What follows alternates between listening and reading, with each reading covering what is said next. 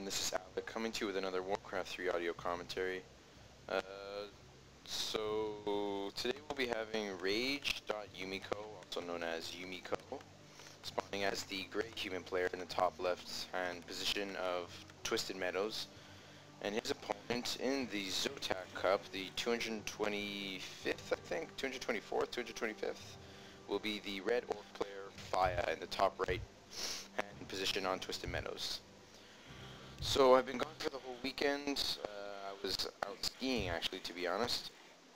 And now I'm back, and I'm going to try and get out more commentaries every day if possible. And I have turned down my music because after the last few commentaries, the music has been really, really high, and it's really hard to hear me. So I've already done that. So hopefully it's that much more enjoyable for the viewers. But let's get back into the game. Fyah, a pretty well-known orc player. He has been around for a long time. You haven't heard him doing that much too recently, but he is a great player. He's got a lot of skill. One of the top players in the world, in my opinion. He just hasn't done that much with his. You haven't heard him win very many tournaments just recently at all. So Fyah looks like he's going to be doing a very interesting start. Going to be going for Farseer as his first hero. So we may be seeing some early Farseer harassment on Yumiko, who's already putting up his first tower, scout tower, because he knows that Arcane Tower will be very important for when fending off those wolves when they come and try and take out some of these militia. Yumiko is going to be creeping out his natural creep spot with his Archmage as fast as possible before that Archmage can find the time, can get over there. Because if that Farseer does get over there, it is possible for Yumiko to creep this out fast enough so that he can get all of his militia back home and he can get all his militia back home and not get creep jack at all, but he has to creep this as fast as possible. Doing a pretty good job, it looks like. He should get to level 2 after creeping this out. He should be level 2.2 or something around that, since Fyah is going to be sending out all of his wolves to each corner of the map so that he can have the best scouting capabilities possible. As Yumiko has not upgraded that Arcane Tower just yet, we should be seeing that upgraded very, very soon. As Yumiko should be finishing off this camp momentarily. As his first footman will be coming in just right about now. As he also did send out this footman scout to scout out for himself. Fyah, now that he knows exactly where Yumiko is, he's going to be coming in with one grunt and his feral spears to try and get off as many peasant kills as he possibly can. It looks like he should get 2 peasant kills at least. He has 2 peasant kills, which is already a successful harass, even if that's all he gets. Maybe he wants to try and get 1 more peasant kill, but it doesn't look like he's going to be able to get it. Instead, he decides to get a few nice hits off on that Archmage, that level 2.3 Archmage.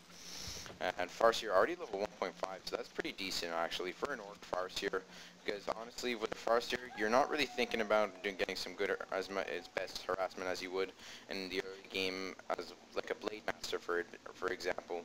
It's a lot harder with a Farseer, a lot less DPS. These feral spirits are not nearly as good as Windwalk, obviously, but Farseer, you really capitalize with Farseer later on in the game. There's a lot of very good compositions you can go with a Farseer. There's also a lot of very good hero combos you can go with Farseer, like a Fire Lord, like a Beastmaster. There's a lot of very good hero combos with with a lot of summons. You can just get off a lot of summons. Like if you go Fire Lord, you can get a lot of lava spawns and feral spirits, which are really effective, especially against a human player. Or if you go Beastmaster, those cool beasts are very good in an orc a mirror match, for example. And we may see Fyah go for a creep jack here, and I think he got it actually. I think he did get that creep jack. Very nicely done by him. Let's see that Archmage. Yeah, it looks like he get that creep jack. That's pretty nice by him. I may be wrong though, so don't quote me on that. Anyways, let's see how the tech is going. Fyah already got up to already has his tier 2 finished. Just has that 3rd burrow up. We may see him drop a Beast Cherry and a Spirit Lodge momentarily. Maybe as soon as he gets the resources, he should be seeing a Spirit Lodge, and maybe that 4th burrow gonna go up as well. Yumiko gonna be dropping an Arcane Vault and Lumber Mill, so and it's about 1.5. And his tech is about 50% done, sorry. And look at this, just as I called it, Fyah gonna be going for Fire Lord as a second hero. With these lava spawns are so incredibly effective.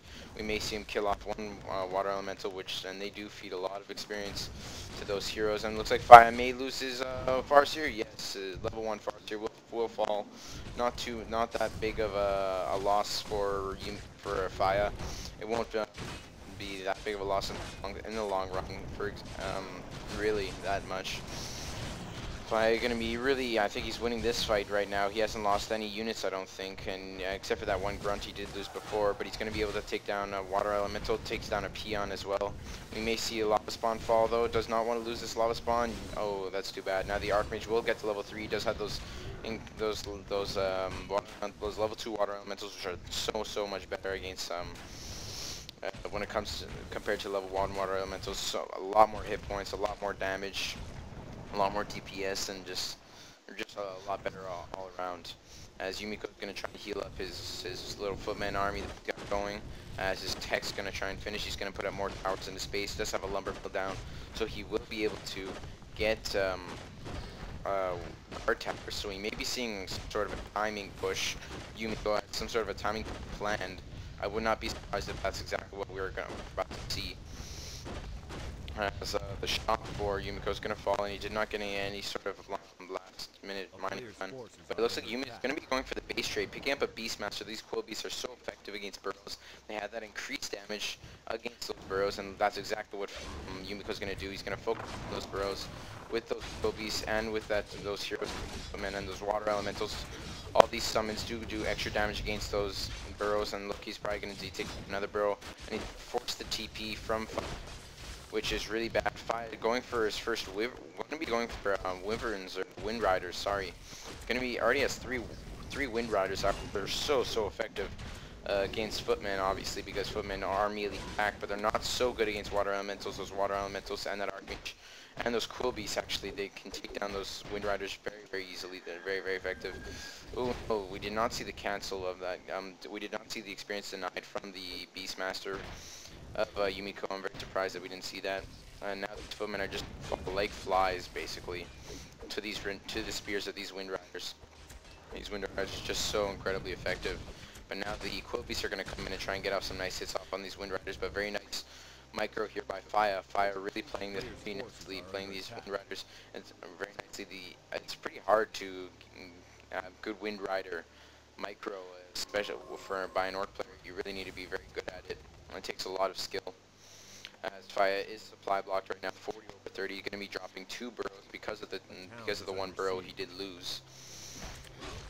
So let's see what's happening now in the base of Yumiko. Yumiko going to be killing off a few more wolves, a few more units. We're going to be getting up some nice experience, but look at this, Fyah, perfect Wind Rider harassment right now. This is exactly what you want to do when you have Wind Riders. Going to be killing off a lot of peasants, and look at this, Yumiko going to be putting up his own little counter Griffin Aviary. Going to be getting Griffin Riders, which are basically the perfect counter to Wind Riders, with that those shackles, those aerial shackles, I think they're called. I haven't seen this for a while, a Wind Rider Griffin Rider matchup. This is a very, why am I saying Griffin Rider? Dragonhawk Rider, sorry. This is a really an old school style of strategy. This is an old school game. You rarely see this in sort of modern day matchups, I'm gonna call it. But Fyah very smartly gonna be going for raiders with ensnare, so they can ensnare those Dragonhawk Riders the best that he can to try to sort of counter this as best he can. So both players gonna be going for the counters. Going to be just sort of countering each other's units as best as they can. As the first Dragonhawk Rider is going to be coming out for Yumiko. Both players are going to decide to creep up their heroes. Let's see the hero levels. 2-2 for Fyah, almost level 3 for both his heroes. While Yumiko does have a level 3 5 Archmage and a level 1 Beastmaster. So pretty even heroes. Honestly, I'd say Fyah maybe a little bit ahead, but even so, not really. If he does manage to get both his heroes level 3, then I'd say he'd probably be ahead. But for now, I'd say it's pretty even, unless he does a few creep kills here. No, he did not finish off that one creep. I'm very surprised to see this. But we've seen engagement here. Pretty nice little chokehold here. A nice chokehold.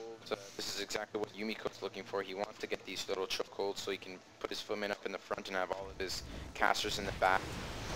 While Fyah really wants sort of more of an open sort of space. And let's see what's going to happen here. A lot of Dragonhawk Riders are going to fall. A couple Wind Riders are going to fall. We may see more Dragon fall. Grunts are falling. Wind Riders are falling. Goes to the very last Wind Rider. Beastmaster very low in hit points. Going to try and run back, but he looks like he's getting very low in hit points. Very nice there. Use of a healing potion by Yumiko. Now the Archmage is going to get ensnared, and we may see a surround. Ooh, very nice surround there by Fyah, and the Archmage is going to be forced to teleport out of there. Use a scroll time portal. That's 350 gold down the drain, and he did pull Militia as well. Wow, I don't know who was ahead after that. Let's see the hero levels just to compare. Level 3 and basically level 3 for Fyah, and let's see how Yumiko did there. Ooh, wow, I really think Yumiko won that fight. Let's check out those hero levels, almost level 4 and level 2.5. So I think Yumiko really came out ahead there. He killed off 3, it might have even been 4 Wind Riders. He also killed off a few Grunts too. Very effective job. Very nicely done there by Yumiko to repel that. But it looks like he's going to be losing these few Quillbeats who are going to feed quite a bit of experience actually. Unless his Quillbeats may expire, let's see. And it looks like he did get the kill, but then again I'm not sure. So he does have Fyah does have level 3 on both of his heroes, so it is pretty even right now. Actually, I think that to be honest, I think that Fyah might actually be ahead right now. Maybe not after this creeping though. Yumiko picking up a bunch of mercs as well, just to sort of aid him in this. So we're going to push here from Fyah with these level 2 Feral Spirits and these level 2 Lava Spawns we should be seeing in a moment. We're going to probably see this shop fall to the hands of these Raiders. I'm not sure if they have pillage. That'd be kind of interesting if they did. He probably really wants to research pillage if he doesn't already have it. One farm going to fall, one shop going to fall, so Fyah already a little bit ahead, popping that scroll of speed as he's going to try and run out. If you're trying finding a good position, but he's really taking a lot of damage as he's trying to do this. Maybe not the smartest thing to be doing there by him, as Yumiko very smartly pulled those Militia and tried to get off as much damage as he could. Nice surround on those Grunts. This Grunt will fall. A little bit of last minute damage there by that Grunt, but it will be of no prevail as it will fall. Let's see, level 4 Archmage for Yumiko, almost level 3 Beastmaster for Yumiko, so I really think that he's really getting high on these hero levels. If that Archmage gets to level 5, that's really bad. A level 5 Archmage and a level 3 Beastmaster. You get those level 2 Quill Beasts and those level 3 Water Elementals are pretty damn hard to stop. We may see Dragonhawk Rider get focused down here, as Footmen are going to fall, Feral Spirits are going to fall. Beastmaster getting to level 3, very dangerous, that Beastmaster. Another Feral Spirit is going to fall, Lava Spawn, sorry, is going to fall. And going for bears, actually, Beastmaster. Not going to go for that Hawk. That Hawk does reveal invisible units, but for some reason he's not going to be going for that. You know, you almost always see that Hawk sort of coming out. But again, I think it is a little bit smart because Yumiko is going to be going for mainly air. Going to be going for casters as well, it looks like. Going to be dropping a double Arcane Sanctum. Going to be going for sorceresses, which is basically the perfect counter to this actually right now, because Fyah actually has no players' forces are under attack. Damn, what are those things called? With Dispel. Crap. Spirit Walkers, that's what they're called. Spirit Walkers, he will have no Spirit Walkers with that Dispel info, so probably not the pretty nice counter actually. This might actually be exactly what Yumiko needs to finish this battle off. Really nicely done here by Yumiko as well, bringing in that Quill Beast, bringing in these casters to try and kill off these burrows. If he can actually take down that burrow, that'd be pretty sweet. That could really give him a pretty big advantage actually. As Fyah doing a nice job of creeping both of his heroes, almost level 4 both of those heroes, which would be would probably give him the upper hand in this fight. Well, let's see how much money's left in the main gold mines. 4,500 to 4,000 to about 4,100. So still, we both have a lot of time left in both players for mining, and Fyah is going to be losing that one burrow, so that's really bad because now he's supply blocked and he cannot get any more units. This is pretty bad. He wants to start healing up this one burrow. Yumiko's just going to continuously take down this burrow. No, sorry, there's going to be an engagement here by Fyah, between Fyah and Yumiko. Farts are going to get to level 4. Firelord should be getting level 4 very soon. Very nice use of these casters by both players. Only one Wind Rider out for Fyah though, unfortunately. That Ogre Mauler is going to be falling as well to the hand of all these grunts. Very nice use of scroll of protection for the increased armor on all of these. Yumiko's Archmage, very low in hit points, but heals it just in time to save both of his hero and the rest of his army. So Fyah, very nice engagement for Fyah. He has a really nice item on that Fire Lord, Aerial Fluid of Accuracy. Increased damage for all of those ranged units like the Wind Rider. So the Wind Rider does get +4 damage instead before, and the Troll Berserker as well. The mercs that he picked up before, they will also have increased damage. And also just to deny the item from Yumiko's really nice. We may see him sell it though. I wouldn't be surprised. It's 200 gold to sell it. That's another grunt if he wants to, if you think of it that way. So let's see what's gonna happen now. It looks like Fyah deciding to creep out this orange camp. A lot of creeping spots in this camp just because it is a 2v2. There's 4 spawning places. It's meant as a 2v2 map, but it is actually mainly used more of as a 1v1 map. You see it more. You rarely see 2v2s. Well, you don't rarely see 2v2s. You just see more 1v1s on this map than 2v2s. As Yumiko is going to be trying to take down more and more bros with these casters, but he won't be able to because of the ensnare of these raiders, and he will be able to get back just in time. But we may see an engagement here. This is exactly what Yumiko wants. We may see an engagement here. A lot of very low hit points orc units, but a very nice scroll of healing to heal them all up, sort of. Yumiko probably really wants to take this fight. There's a lot of pretty low hit point units here for Fyah, and he does have no Dispel, no Spirit Walkers at all, so these sorceresses will be really, really effective. This could be GG for Fyah if he takes this fight. He really does not want to take this fight unless he needs a really good positioning if he wants to do well. And looks like Fyah going to be forced to take this fight. He does not have Dispel though. Unfortunately, Beastmaster getting very low in hit points. We may see a Beastmaster fall. Yes, and the Beastmaster is going to fall. Fyah going to be using a scroll of protection to try and save as many units as he can and using scroll of speed to try and deny all of this slow. And it's really working out for him actually. He's going to be able to take down a lot of sorceresses. We may see more and more ensnares though off on all of these sorceresses. There we go. A lot of ensnares off on all of these sorceresses. 2 sorceresses have already fallen. A lot of orc units are going to fall as well.